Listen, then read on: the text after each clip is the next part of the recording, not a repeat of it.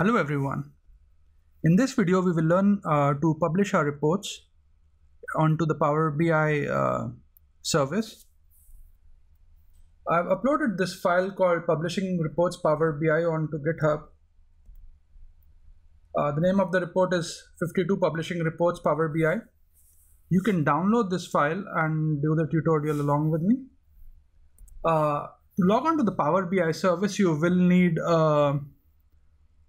an account which is not a free email account, and then create a login and then log in. So I'm already logged in here, and as you can see, if I click on my workspace, I actually don't have anything.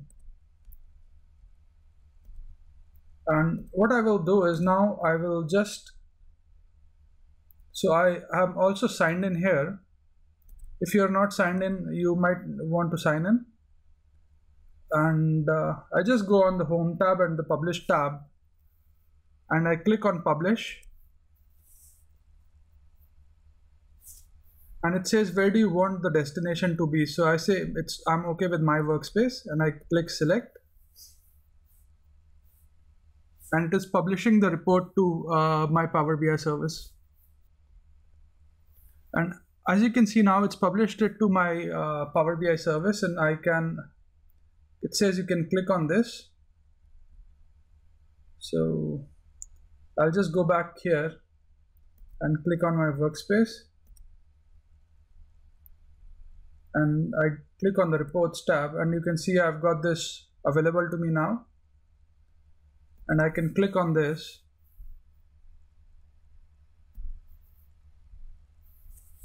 and the same report is available to me in the cloud service. The data also has been uploaded.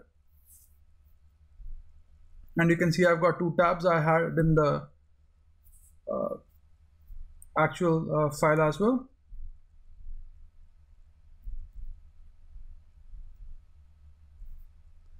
Now one more thing is, I'll just click on my workspace and I will go on to the data set. And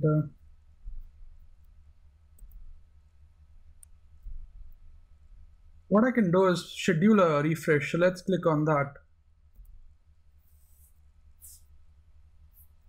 And oh, I get a message which says you don't have a gateway installed or configured for the data sources in the dataset.